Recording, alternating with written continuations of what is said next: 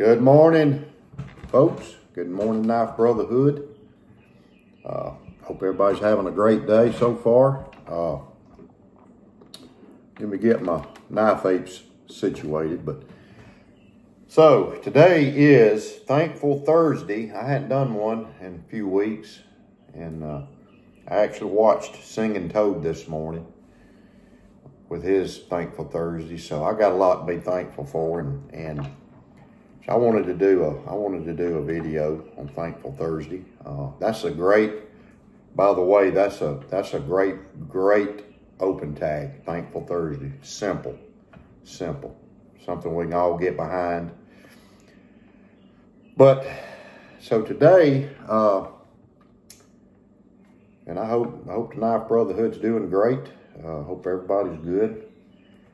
And the first thing I want to do is I want to thank all of the knife guys, all the Knife Brotherhood. I want to thank the guys that send me stuff. I want to thank the guys that request the Knife Brotherhood decals.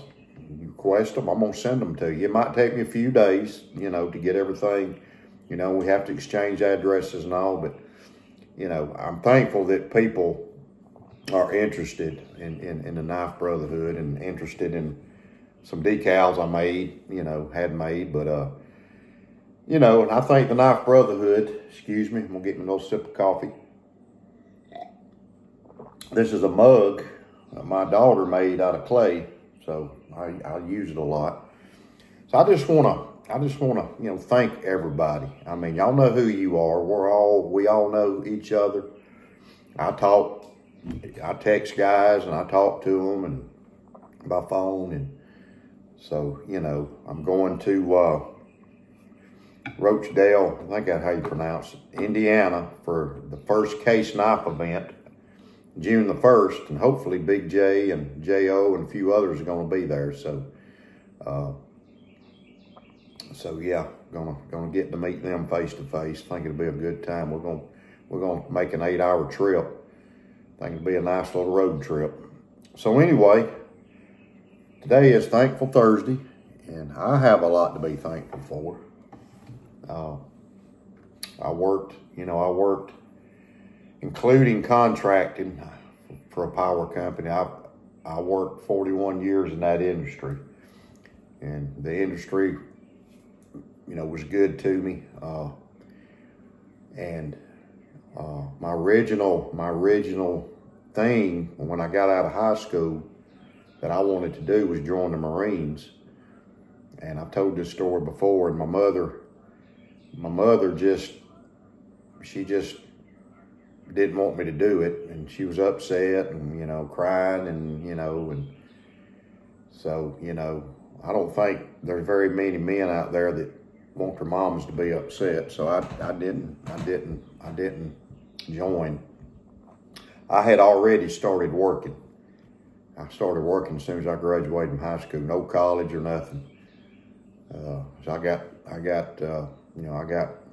started working, and I went down and talked to recruiters. So anyways, I worked, and I worked at AT&T for a little while and got laid off, and then power company hired me, and so I made a career out of that, and it was good to me. So I'm thankful for that. But I'm going today to take my father-in-law, which was a U.S. Marine. He was a U.S. Marine. We're going up to a veterans thing here in Rome. I'm going to take him up there. I'm going to walk around with him for a little bit, and then take him back home. But just, and my dad was a Korean veteran. He was actually a combat veteran, and he's 90, he'll be 92 his next birthday. And I think about, I think about these guys, man. I think about that generation, and here I am. I'm sitting in this house, I've worked hard all my life, and I'm sitting in this house, and I've got it made. I've got it made in this country, United States of America. I got it made, but I think about these guys like my daddy and my daddy-in-law and other veterans I've known over the years, you know, and I think about them.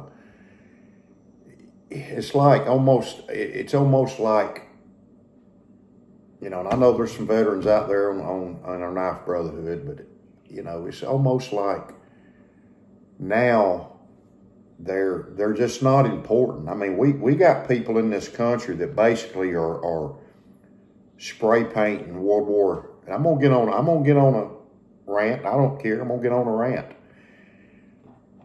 But I you know, spray painting a World War I monument. They spray painting a World War I monument, or spray painting another veterans monument, or George Washington, and we got people coming over here illegally that's getting benefits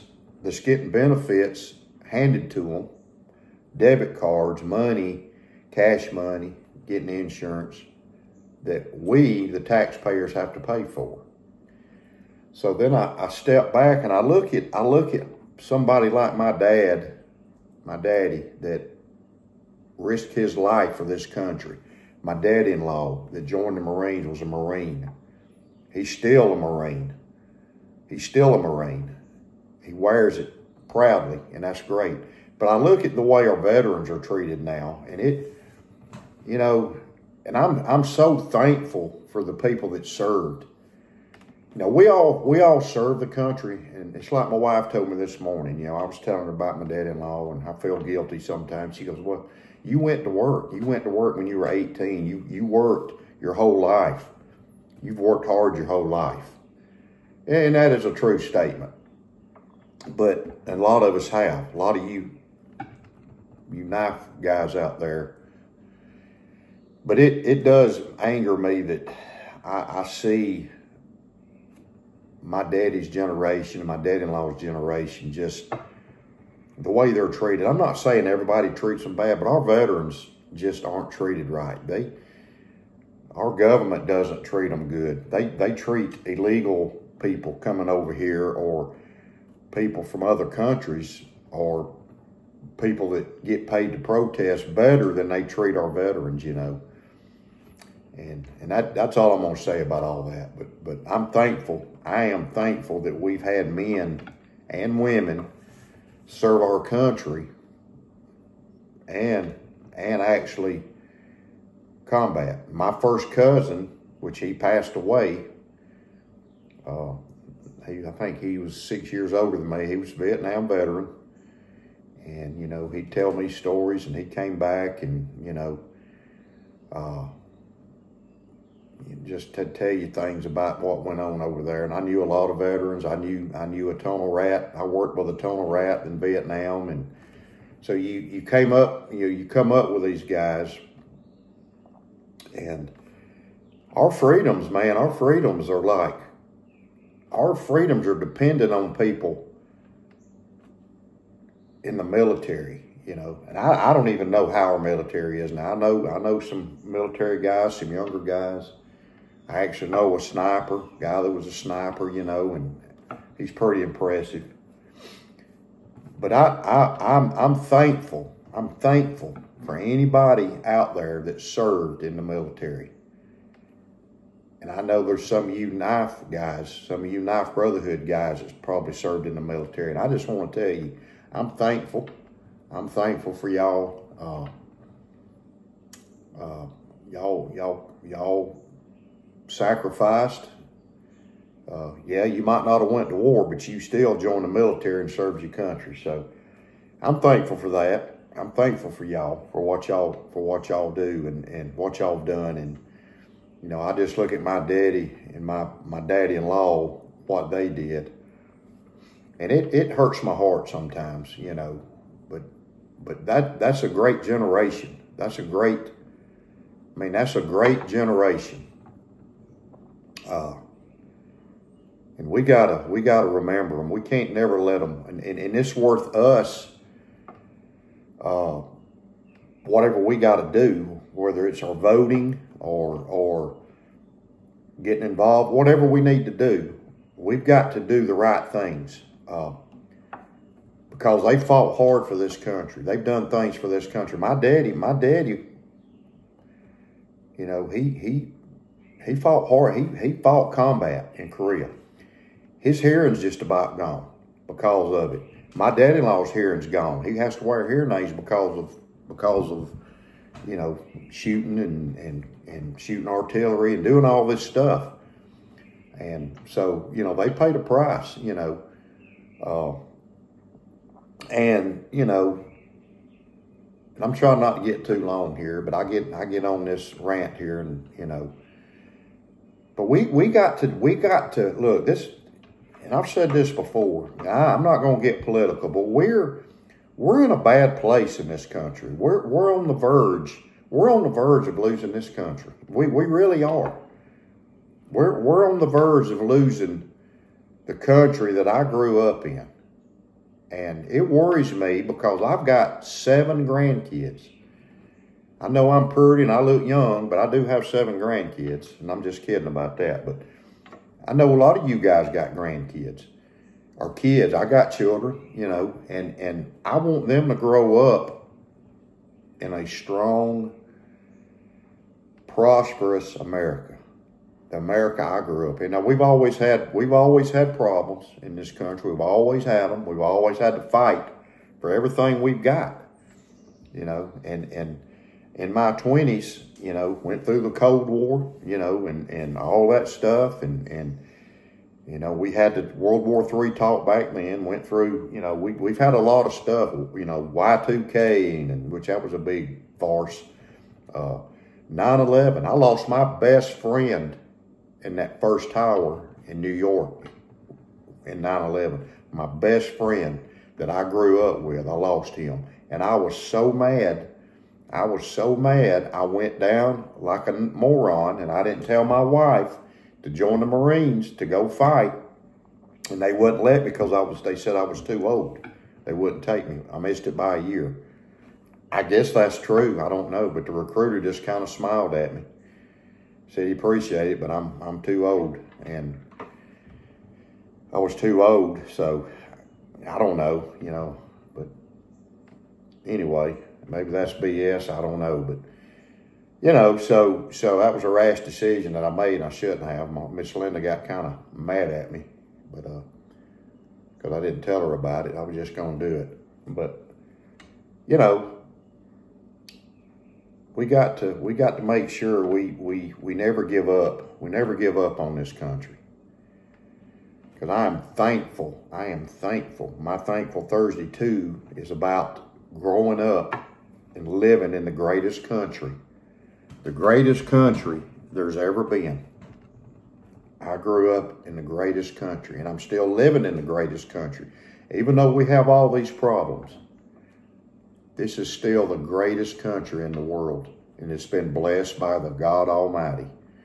God has blessed this country, and I'm going to leave it at that. That's my Thankful Thursday. Thankful for all you knife guys, too. God bless y'all. So, I'm going to show you what I'm carrying today. I'm carrying my $80 Benchmade that I paid $100 for.